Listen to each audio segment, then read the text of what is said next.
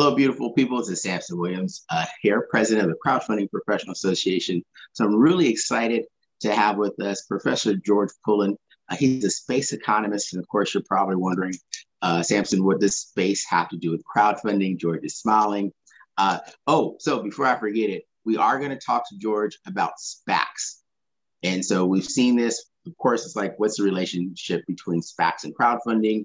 And why are we having a space economist talk about SPACs and crowdfunding? But first, I'm going to remind George. George, please give us your disclaimer. Oh, sure. So I'm happy to be here talking to the Crowdfunding Association. I think it's a wonderful organization. I'm happy to help. I'm helping, of course, in my personal capacity, not in my professional capacity. I do have a day job, and my day job is I'm currently the acting assistant director of the Division of Market Oversight for the CFTC, which is a government entity. Most of the time, I'm a senior economist, but because we're in those first 100 days or just a little bit after, I'm now an acting assistant director. The point is that when I'm speaking to you today, again, it's in my personal capacity. So anything I say today doesn't represent the views, thoughts, or feelings of an actual director. I don't currently have one, but if I did, the commissioners, the chairman, or anyone else in the U.S. government. So this is George in my academic and personal capacity talking to you. Awesome. So thank you. So throwing away your CFTC hat for just a hot moment, talk to us about SPACs, special purpose acquisition companies. What are they? Why have they been such a rage? Sure. So the first thing that people should know is that SPACs, or special purpose acquisition companies, are not new. They've actually been around since the 90s. What's new is that they've just garnered a lot more of attention lately because there's been so many of them. Since they became legal under SEC rules back in the 90s, there's actually been over 500 SPACs. And a lot of times they're referred to as blank check companies. Now, if you think of them as blank check companies, by the way, they don't like being called that, so don't call it to their face. But if you think of them as blank check companies, they don't have operating they don't have operations, right? Their only purpose is to raise money and then to acquire another company which has operations, goods, products, services, all those things we like. And this is an alternative for companies to a traditional IPO. Mm-hmm. And so because we're the Crowdfunding Professional Association and these SPACs are alternatives to IPO, how is this going to impact the crowdfunding realm, and can retail investors invest in SPACs? Two good questions. The first is, I'll go with the second one first. The first is that retail investors can invest in SPACs. So a SPAC goes through its own IPO. And when the SPAC goes through its own IPO, anyone could participate in it and go to the New York Stock Exchange or whatever your favorite exchange or platform is and purchase a SPAC. The SPAC only exists until it is merged with, it acquires the other business that has the operations. Okay, so retail investors can participate in SPACs. The second part of why this is important to the police are coming. Someone didn't file their paperwork, right? They will come. The second thing about why it's important to crowdfunding professionals is it's important to understand the larger ecosystem that crowdfunding fits into. So that includes Reg A+, Reg D, IPOs, and of course, SPACs. If we have a good idea of how all of these work together, it helps us think about exits. And if you want to demonstrate your expertise as a crowdfunder, you can't spell expertise without an exit. I just made that up, but I think it's a good one. And you can check out my spelling, but I'm pretty sure that works. And what I mean by that is, for liquidity purposes, the people who invest in crowdfunding campaigns, right, your investors, your fans, they want to have an eventual exit. One of the ways that someone who participates in early crowdfunding for a business might experience an exit, or perhaps yours is more of a lifestyle brand and you're going to be paying them a dividend. That's also completely fine. But if your goal is for an exit, they might experience that when you go through a Reg A or when you go through a traditional IPO. The other option is that this company could eventually end up being purchased by a SPAC. Now, SPACs right now, on average, are around 385 million. That's probably a little bit higher valuation than most of the companies that you're targeting, but keep in mind that the mode, or the most occurring number, is closer to 100 million. So once a company has been brought to a valuation of 100 million, a SPAC is a legitimate exit tool for early investors. So in my head, I'm seeing the opportunity being family, friends and family, Reg CF round. You might do a seed round in a Reg CF capacity again, because you're probably raising $2.5–3 million in your seed round.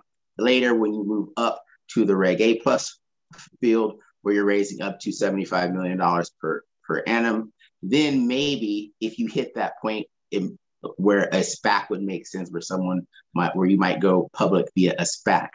And so I want to put a pause for a moment, because you are the space economist. So of course it's like, why are we talking to a space economist? What is the space economy? And I'm going to cheat because I'm looking at some notes here. Momentus, AST, Astra, Black Sky, Spire, and Rocket Labs. Those are all SPACs specific to space businesses and space industries. Can you give us a little bit of understanding of what is the space economy, what's the space industry, and why are there so many SPACs in space?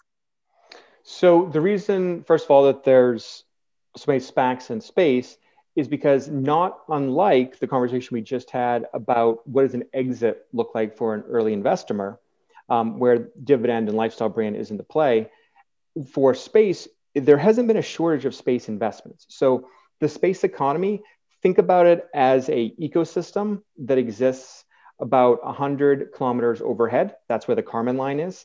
The ISS is only 250 some odd miles away, so no more than from my place in DC here to New York. And it already has about 400 billion with a B dollars of economic activity. It is forecast by many to be adding another $1 billion this decade, and then approaching 3 to 4 billion soon after. Other economists look at the cislunar, which is the area between the Earth and the moon, not to use too many space terms, but the cislunar economic zone being worth $10 trillion per year by 2050.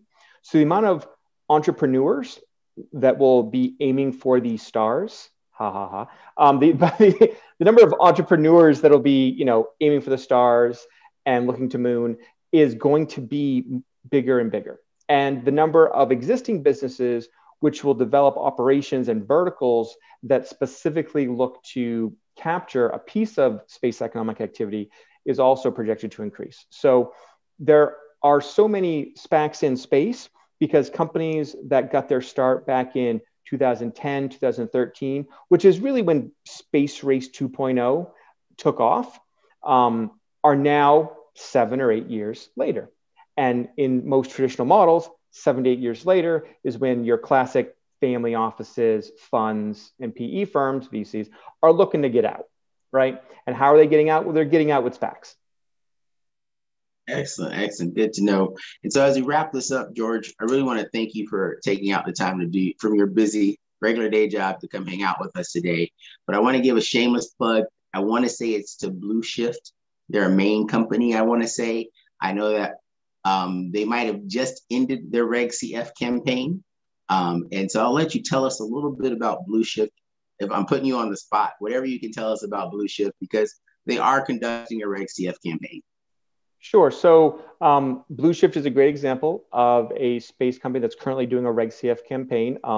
Solstar and Space Fab also did regulatory crowdfunding campaigns. I'm sure there's others, so I'm not trying to pick favorites here. Blue Shift is based in Maine, my home state. Their regulatory crowdfunding campaign is aimed at helping them get to their next stage rocketry. So they've already had 2 test rockets that have successfully flown and delivered payloads, which are micro and nano sats, which are the smaller satellites that are about the size of your cell phone, into space. They're now looking to build their next generation of rockets, which will deliver larger payloads to space. They're unique because they use a completely biodegradable fuel source. Most people don't know this, but if you've been following ESG, you probably should, that rockets tend to let off a lot of stuff that we're not a big fan of right now. And so it's probably a good idea that the space industry pays attention to alternative fuels. And so Blue Shift is an alternative fuel play in the space vertical. Awesome, awesome. So best of luck to Blue Shift and the other entrepreneurs and businesses that are part of the space economy and that are looking to raise funds via crowdfunding for their space businesses. And so here at the Crowdfunding Professional Association, sometimes we talk about Real Dope Coffee Company, who's in the middle of their Reg CF. They were on earlier for our presentation here at the Crowdfunding Summit. And so now we're talking about space. So between coffee and space, if you're thinking about raising money for your business, so long you fall in between that coffee space and that space space, you should consider regulation crowdfunding. And so I'm very excited about the future of crowdfunding. What were you going to say, George? Well, I was going to mention one more thing. So I know this isn't specifically geared toward any one platform, so I won't name any platforms. But if you also look at the space vertical in general, the reason that you see crowdfunding platforms targeting that vertical right now is there is a natural transition that exists between government funding from NSF grants, SPIRs, STTRs, and the like, which are about just a series of acronyms for when Uncle Sam or NASA passes out grant money. And they get their first 250,000 in grant funding. They've probably already gone through family and friends to get to that point. They then are eligible many times for another $1 million or so in follow-on funding, but that doesn't get them to where they need to get their space tech out there. And so they're looking to crowdfunding. And I think that's why this conversation is important. And this education is important so that you know that these space folks will be coming to ask you questions. Awesome. That is a very good point to wrap up on. If you've ever completed a grant process for any of the acronyms George just talked about from the government, you're probably 90-95% of the way to being crowdfunding ready. That last 5-10%, that's where you can work with any of the crowdfunding association professionals to help you get that last 10% out of the way. So George, thanks very much for joining us here for our Crowd Summit. We hope to see you in person very soon. Until then, be well, everyone, and thanks for tuning in. Bye-bye.